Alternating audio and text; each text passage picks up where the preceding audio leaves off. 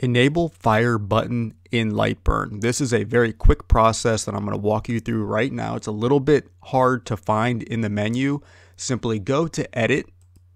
Once you're in Edit, scroll down to Device Settings. Click on that.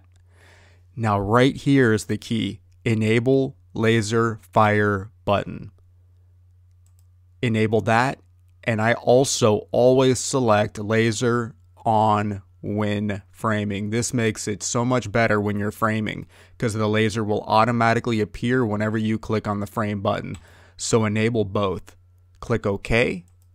Now when you select over here on the Move tab, you have the option to fire your laser right now just to see that it's working, and you might need to increase the power from 1%, 2%. I'm outside, so I have mine a little bit higher at 3%, but if I tap on fire, I can automatically see the laser fire right now in this moment, but anytime I also click on frame, or if I go ahead and click on circular frame, my laser's not on right now, which is why I'm getting this message.